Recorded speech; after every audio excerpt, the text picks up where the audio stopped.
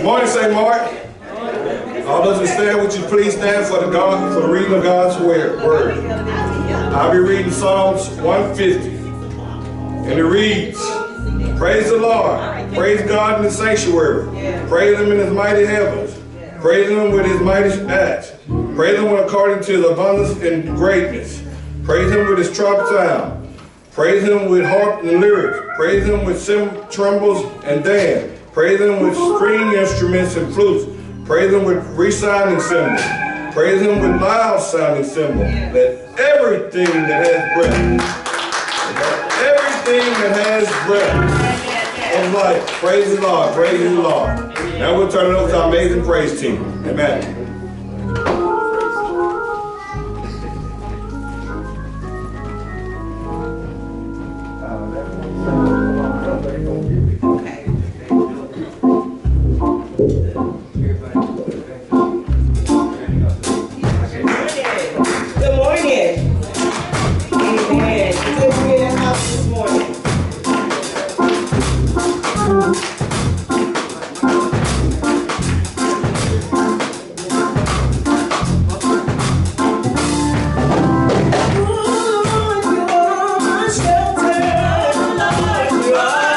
Yeah.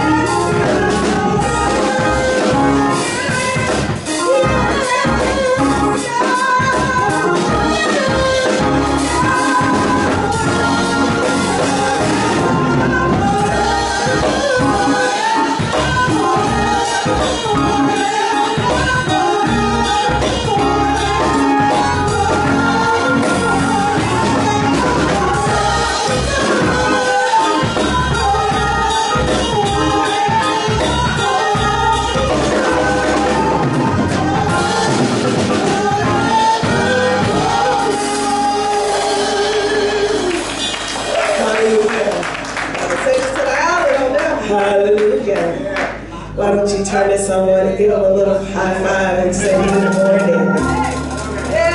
Good morning. Now is the time that we want to worship the Lord. Amen. Scripture says they that worship Him must worship Him in spirit and in truth. How many know that God is truth? Amen. Hallelujah. You can clap your hands. God is truth. Amen. We worship Christ, our Lord. We worship Christ, our Lord. We lift our hands for Him today. We worship Christ, our Lord.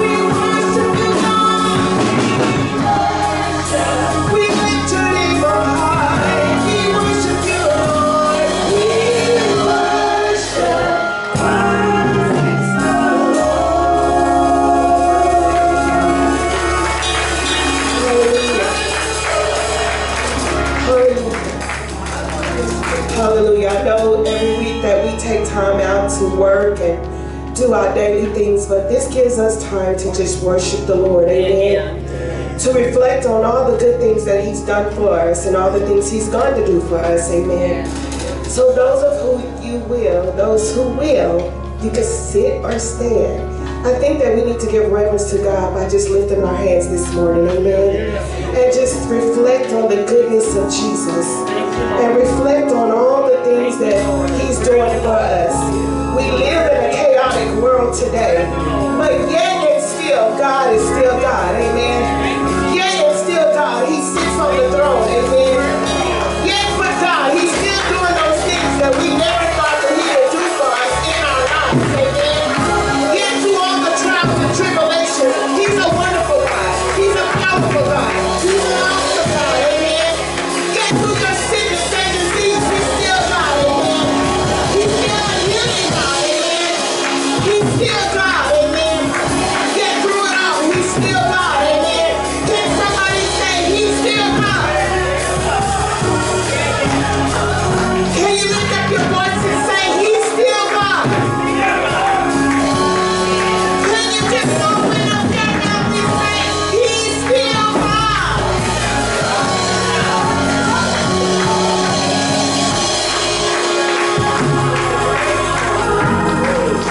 He gives us breath to breathe. And the breath that He gives us to breathe, we cannot afford to use it no other way but to bless God, amen. If you're doing anything else other than blessing God, you're not doing what God has called you to do this morning, amen. So yet while He's still God and He's giving you that breath, you got to worship Him. You got to praise Him. The pews are empty. For whatever reason, I don't know. But God bless you to come into the house this morning. To bless Him this morning, amen. For no other reason but to bless God. So when we say we worship, it's a personal thing. When we say we worship, it's a corporate thing, amen. I'm sorry, but God put that on my heart this morning. And I'm not going to apologize for what God gives me to say this morning. We can't afford not to breathe and give Him worship. We can't afford not to breathe and give Him praise. We can't afford not to breathe and pray. We gotta come together. So let's all say, we worship. I want to lift our voices and say, we worship. It's okay to lift your hands and sing to God and say, we worship. You know, He just might answer your prayer this morning if you talk to God and say, you know, you might get a healing this morning if you just lift up your voice and say, for the very last time, let's just say we worship. We worship Christ the Lord. Now, I believe God deserves a great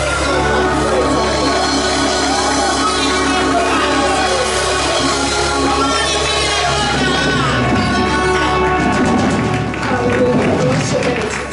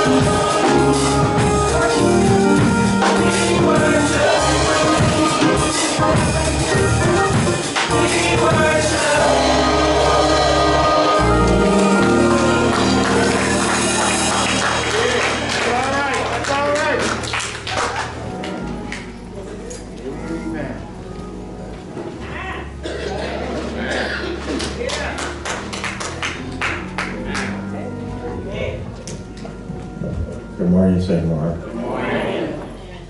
What a beautiful and wonderful day it is.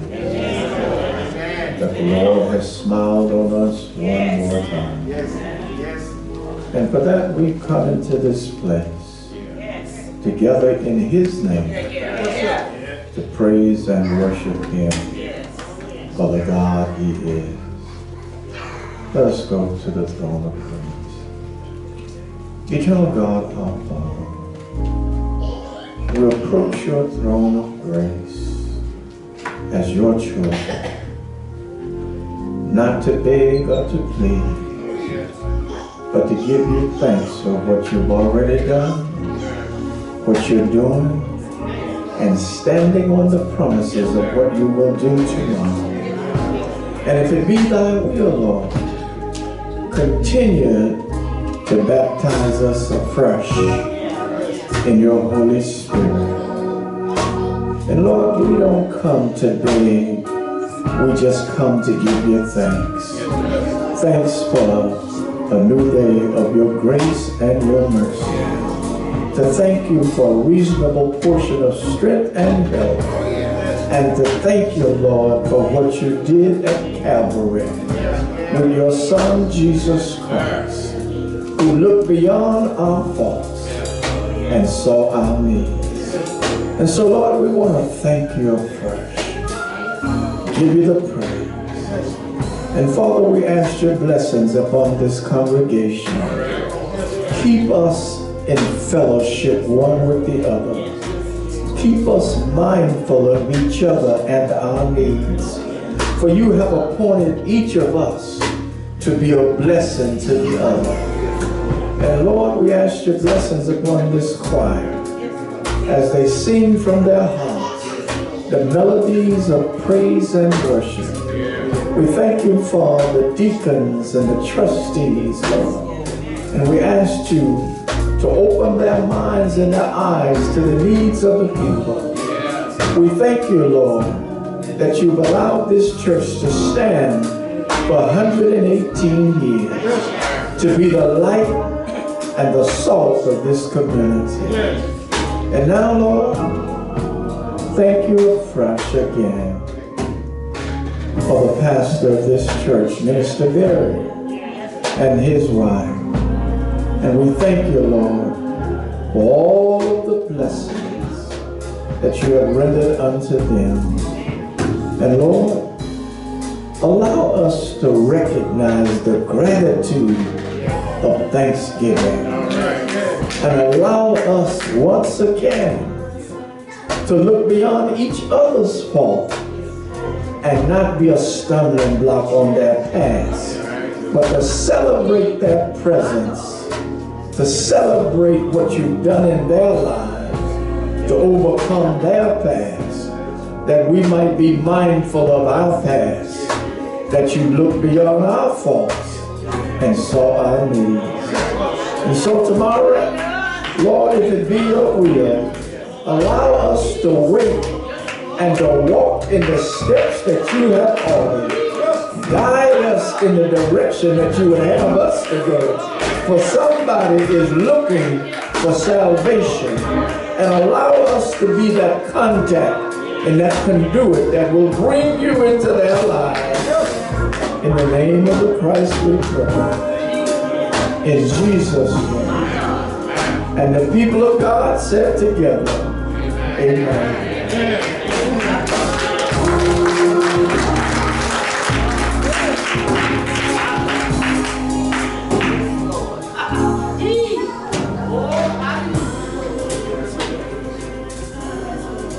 Say that.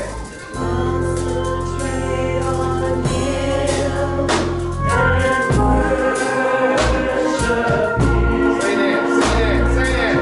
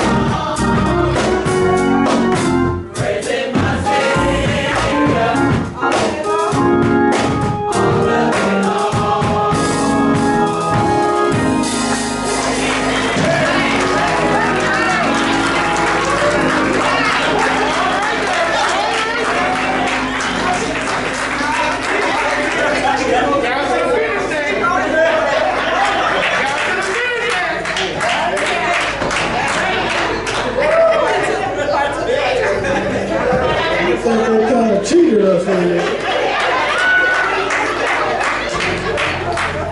This is my story.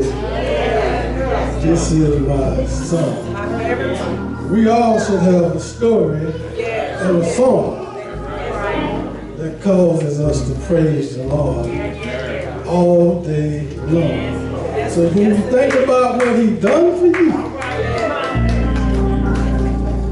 you have to praise Him all day long. Turn with me, if you will, to Acts chapter 3, verses 1 through 8. It's an honor to be before you once again. As you know, Pastor Bear is still out, getting him some well-needed R&R. Right about now, he should be really enjoying himself. But he should be back with us on next week. Acts chapter 3, verse 1 through 8. Say amen if you will you please stand.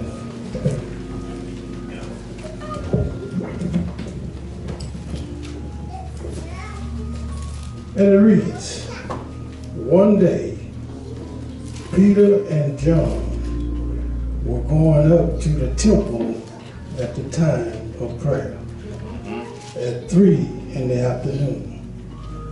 Now a man crippled from birth was being carried to the temple gate called Beautiful, where he was put there every day to beg from those going into the temple courts. When he saw Peter and John about to enter, he asked them for money. Peter looked straight at him, as did John. Then Peter said, "Look at us." So the man gave them his attention, expecting to get something from them. Then Peter said, "Silver or gold I do not have, but what I have I give you. In the name of Jesus Christ of Nazareth, walk." Taking him by the right hand, he helped him up, and instantly the man's feet and ankles became strong. He jumped to his feet and began to walk. Then he went with them into the temple courts, walking and jumping and praising God. May the Lord have blessed to the readers, hearers, and especially doers of His word.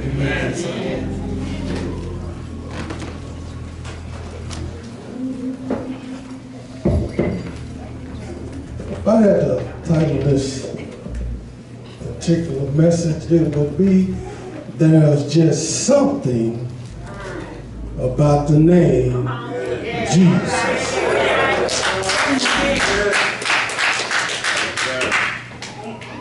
No doubt, Brother Washington, this is a familiar passage to most of us. You have probably heard it dealt with on several occasions.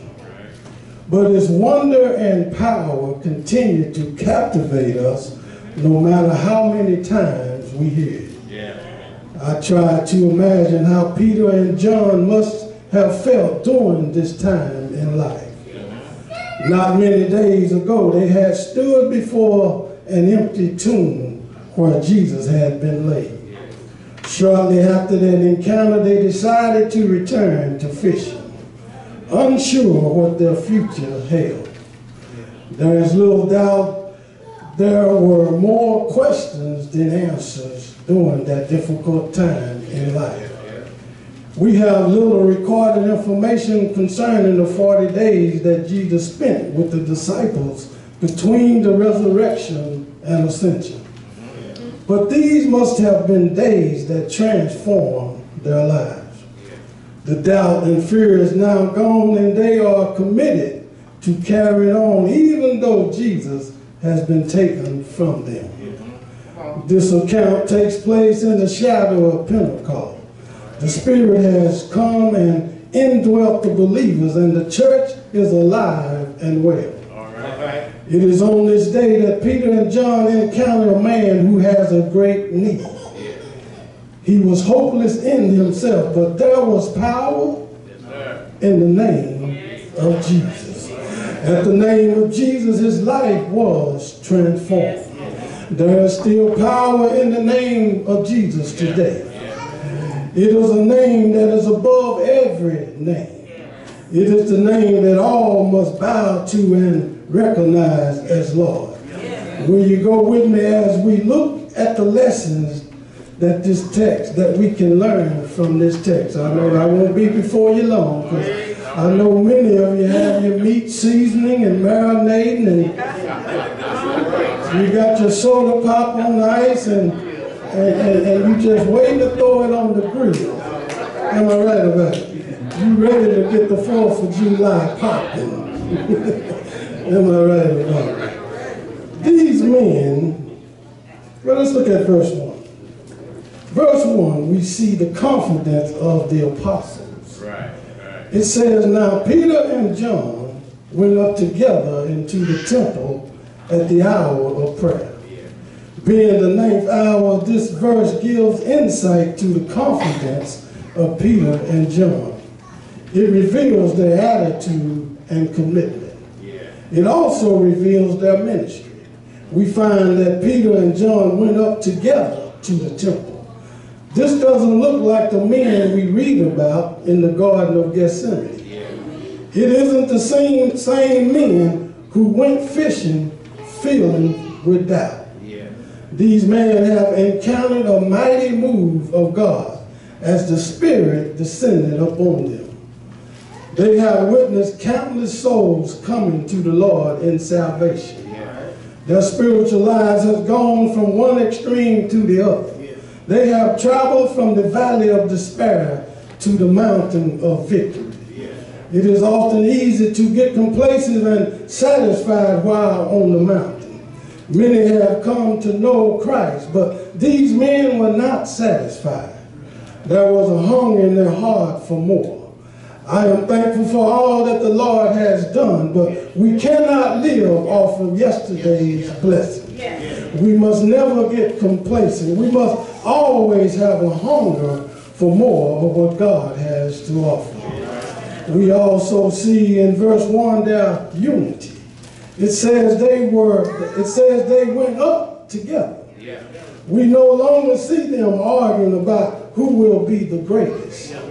Peter seemed comfortable standing alongside John instead of out front. They are working together for the Lord. Unity is essential if we are to be productive for the Lord.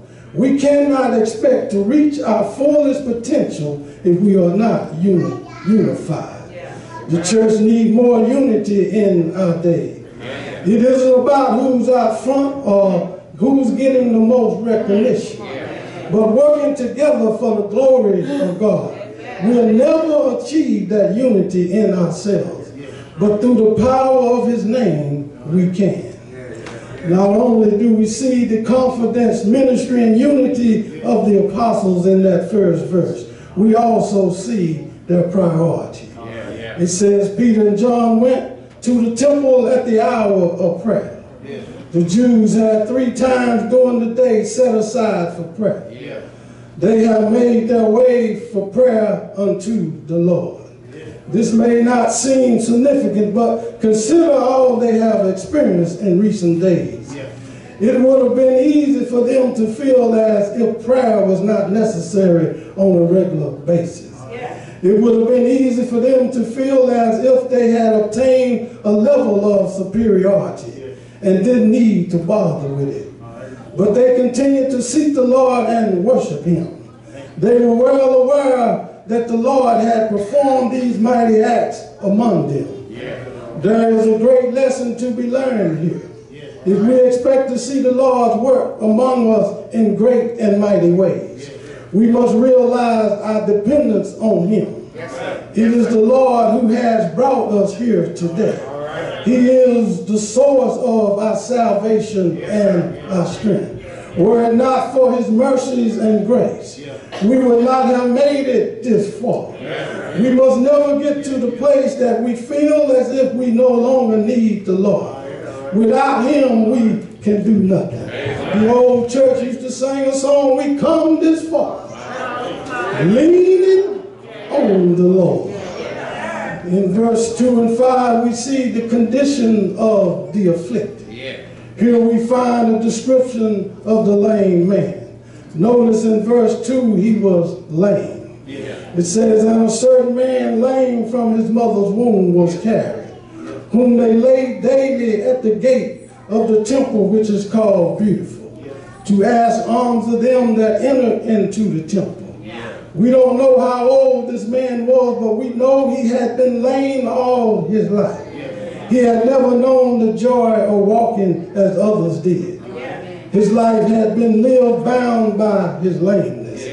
That is how each of us was. We were all born in sin, separated from God.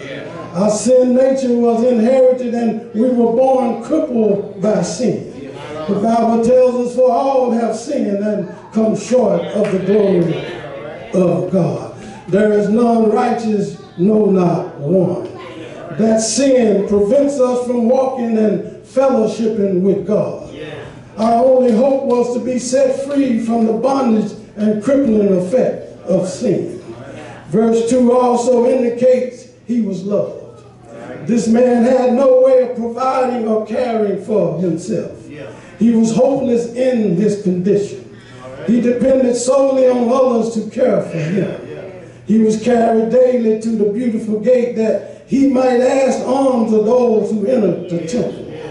He may have been lame, but there were those who loved him enough to carry him to the gate. I'm glad for those who loved me even when I was bound in sin. I rejoice that I had a mother who carried me to the house of God when I was a child. I'm glad for those who prayed on my behalf that I might be saved. I thank God for a pastor who preached the word to me and pointed me to Jesus. We need that kind of love for those who don't know the Lord. They can't get there in themselves. Someone must get them to Jesus.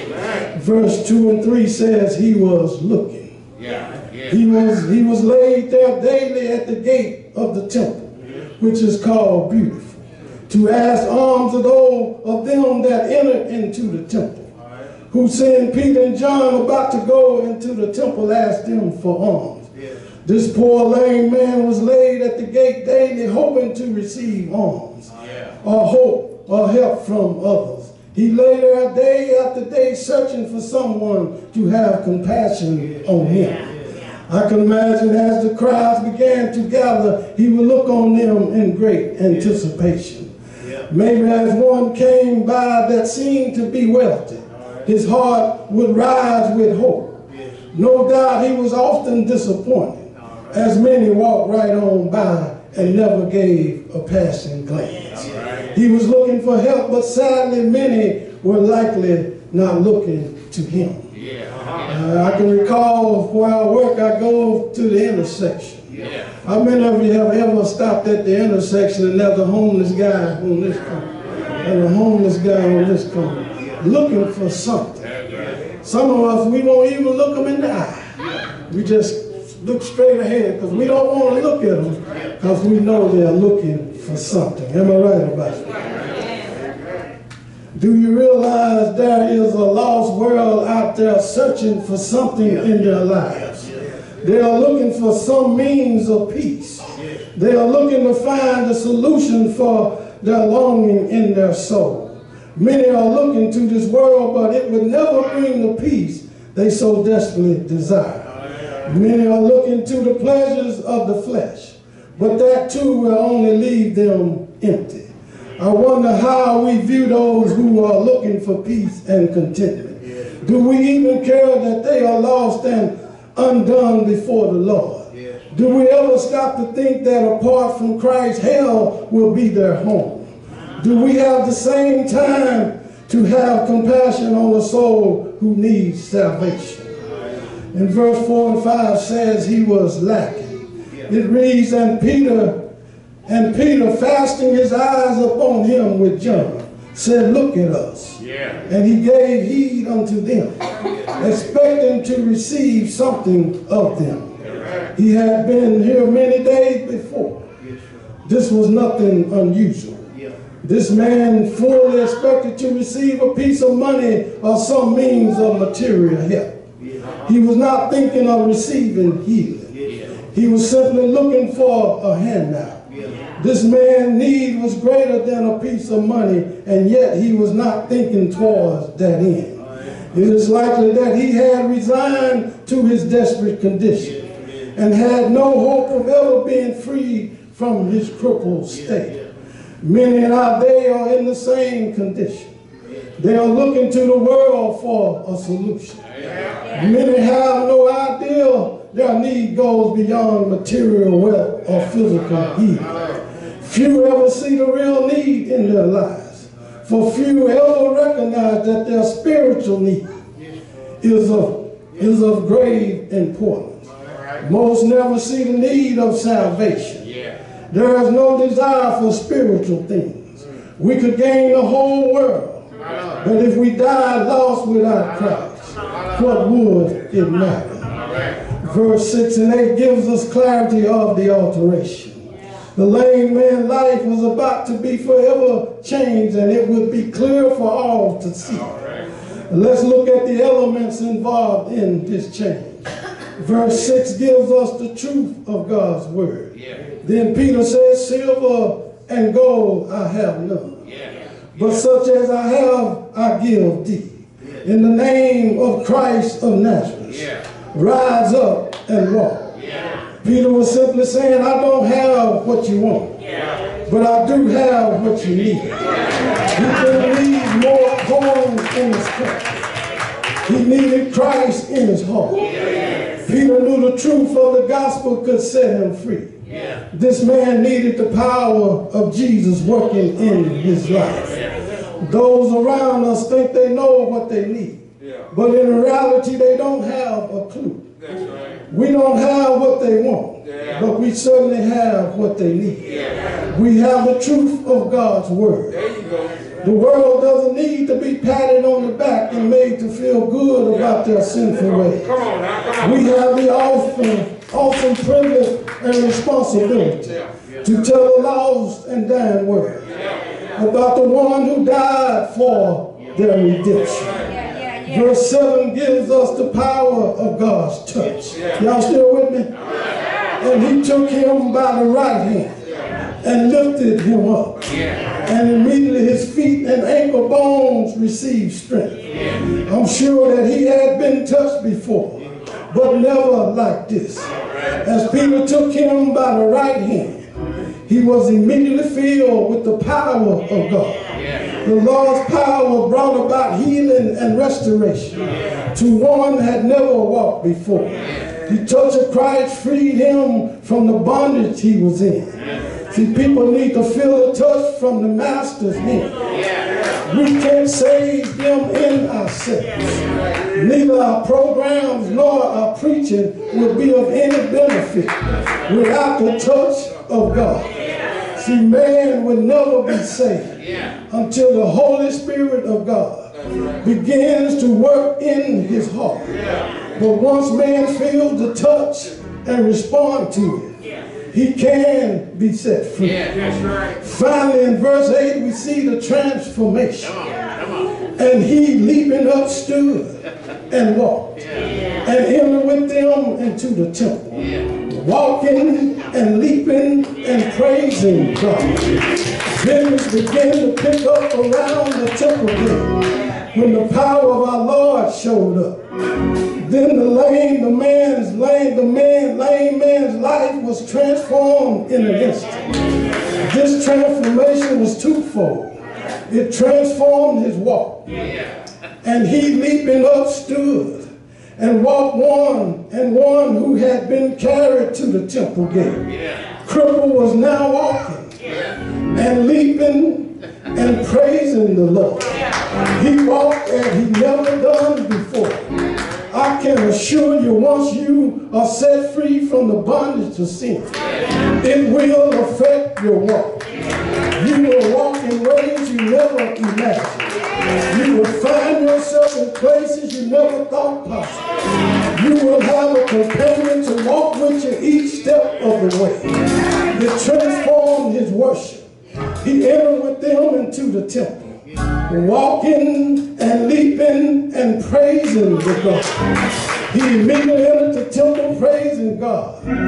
There had been a change in his life, and he couldn't help but worship the Lord. He had lain there all those years, but he had never worshiped like this. When you receive a touch from the Lord, it will transform your worship. It will put running in your feet, clapping in your hands, and a praise on your lips. When you receive a touch from the Lord, you will see Jesus in a different light, and you will have a compelling desire to worship him in ways you never worshiped before. See, you may be lame around the church for years, but you have never really worshiped. What you need is a touch from the Lord. See, one touch from the Lord will change your whole life. He'll give you a new way of talking. He'll give you a new way of walking. He'll give you a new way in your attitude. The places you used to go, you won't go no more. Would you agree that there's something about the name of Jesus? There's something about his name. See, the name of Jesus has the power to save from sin. The name of Jesus has the power to free from bondage and shame. The name of Jesus has the power to cast out demons, heal the sick, and raise the dead. At the name of Jesus, every knee shall bow, and every tongue shall confess that the Lord is Lord. He's King of kings. If the Lord has ever done something for you, you ought to stand on your feet and give God some praise. He's worthy. He's worthy. He's worthy of all the praise and all the glory. Let's give the Lord a hand clap. He's worthy to be praised. One touch from the Lord can change your whole life. If you need a healing from the Lord, he can touch you and heal your body. He can raise the dead. He can open blind eyes. One touch from the Lord is all we need. Would you give the Lord another hand?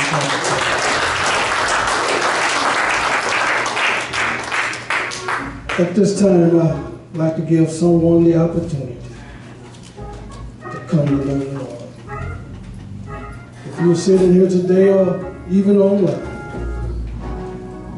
you need a touch from the Lord. All you have to do is turn your life over to him, and he'll change your whole life.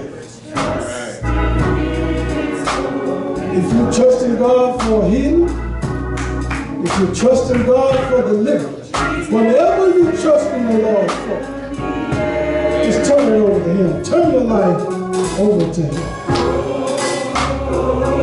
Come on, sing it.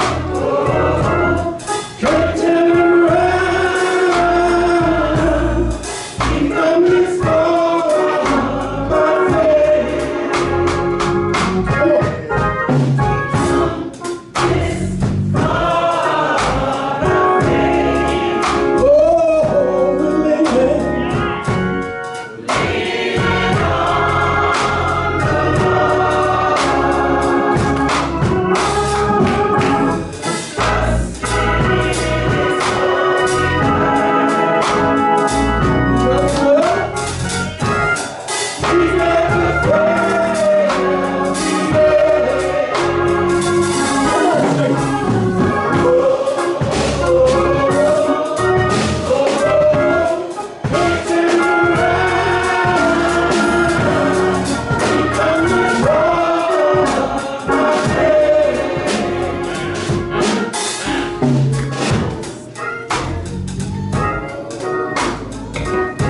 now up to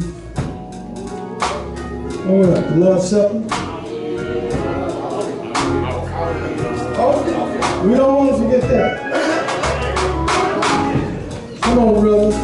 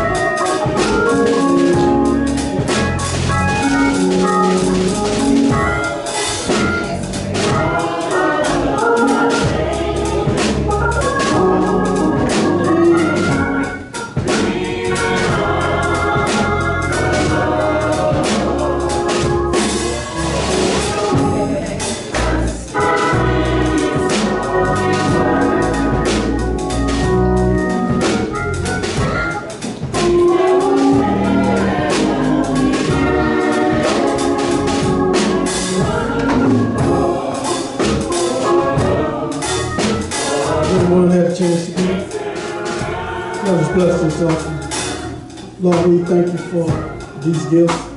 We pray that they be used to the ongoing of your kingdom here on earth. Bless those who gave and those who did God give. In Jesus' name, bless it all. Say, Lord, we need some next level worship.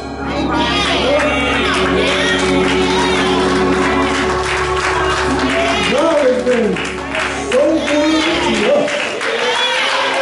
Rolling through the pandemic. Ain't gonna pay the bill. Ain't gonna put food on the table. We need some next level worship.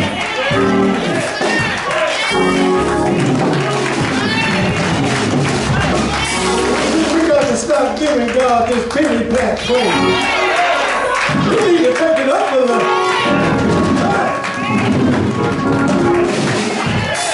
What if God treated us like we treat him?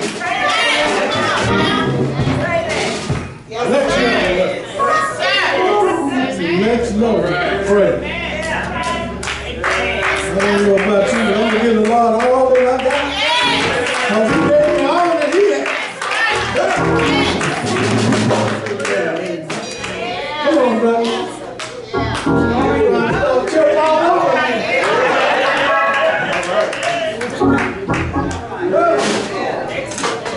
Amen. Everybody have bread and wine? Each one? Yes.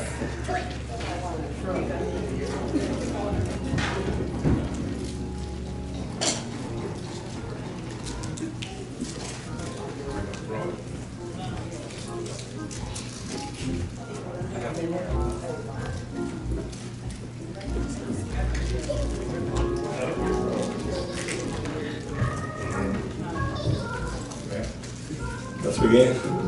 Jesus and his disciples were in the upper room eating. They were celebrating the Passover festival. And Jesus said, I will not eat again with you until it is fulfilled in the kingdom of God. And while they were eating, Jesus took the bread, he praised God, he blessed it, and he gave thanks. Father God, thank you for this bread. It symbolizes the bones in your body, the blood that came down the cross for our sins, Lord. We just want to say thank you. We love you. In Jesus' name we pray. Amen. He broke it and gave it to his disciples, and Jesus said, take, eat, for this is my body. Do this in remembrance of me. Yeah.